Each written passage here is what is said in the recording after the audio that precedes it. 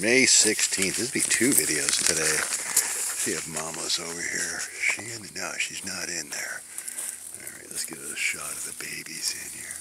What are you guys doing in there? You guys are always like sleeping, hanging around in there. They keep their mouth open. Maybe I don't think they're hot. They got their little roof on there. It blew off. I had to stick it back on there. Because if they were in the direct sunlight, it might, I think they would get sunburned. I don't know. But anyways, yeah, a little shout out today. I made a note so I could remember some names. Sulau, I think it's how you pronounce it, S-I-U-L-A-U. I'm not sure. Who is like the other bamboo grower on YouTube here that has actual Sinicus plants, which are doing the same thing that mine are doing and all my other plants right now, even the Bambusa Vulgaris here. You notice I can't see through it anymore. It is a dense top now. It throws a solid shadow. And that's because all the branches are growing. There's branches on branches growing, just like all my Sinicus here are really branching out. Oh wait, let me finish my shout outs. Duck Guide, I haven't heard from you in a while. Shoot me a text, buddy. And Quazi A Ahmen, who's in Bangladesh, where they have 400 varieties of bamboo, which is like completely, you know, the other spectrum from what we have here in Florida. I have more varieties right here than I've ever seen in Florida. In fact, Vulgaris and maybe Hamiltoni are the only thing I've really ever seen around. And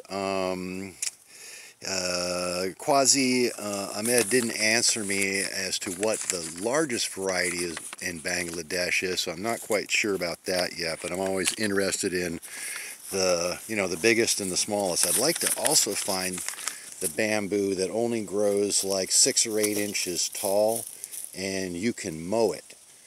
And I think I saw, or I don't know, maybe I'm mistaken, but I thought I saw that described somewhere, and it's just a real small bamboo, and I was like, man, if I had that, I would just plant my whole yard with it and let it grow up about 1 foot tall. And then Steve S. asked what he thought might be a dumb question, but it's not really. He was asking about the propagating the bamboo, and the question was, do you need branches to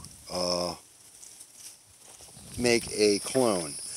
So I would say, yeah, you need this. This is the main stalk. This is a clone right here. I started this several months ago, and you can see the main stalk here, and these branches were on it when I cloned it.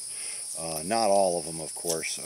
Probably just 3 of them or so, a couple little ones. You don't want a whole lot of branch. You do need 1 branch. You need a little bit of leaf.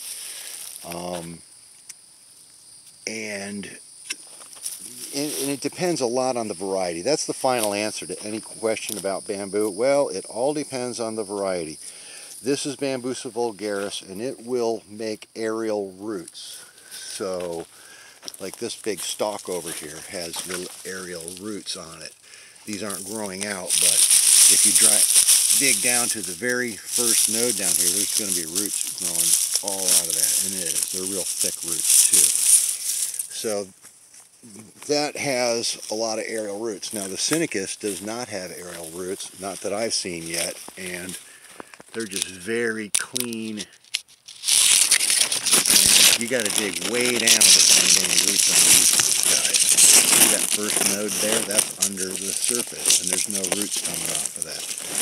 And if I go down to the next one, like 8 inches down, I can feel that one, and there's no roots off of that either. So this stalk right here, which is the last one, about 5 foot tall now, you got to go down like at least 1 foot down, 3 nodes into the ground before you're going to find roots on that. And I've never seen an aerial root come off of these. So maybe Sue could tell me, Mr. Lau could tell me what is the probability that a aerial root's going to shoot off this. And also, look at this. I just noticed this yesterday. This is a new shoot coming up in May. Now look, I can dig down, down, down, down, down.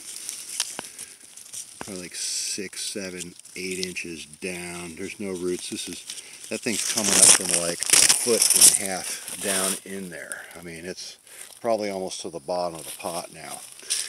And no roots on that. And you got to have, you know, some roots on something if you're going to separate it, and you got to have something there that's going to grow a root off it to make your branch grow. Now, I watched a video the other day from India where they were selecting branches, and the branches already had aerial roots on them. So yeah, it's kind of a no-brainer. If you cut that off and it's already got little roots sprouting out of there, and I trim off 90% of this leaf and I stick it in the ground where it's got some wet sand, it's going to grow. That's probably not going to happen with a Sinicus.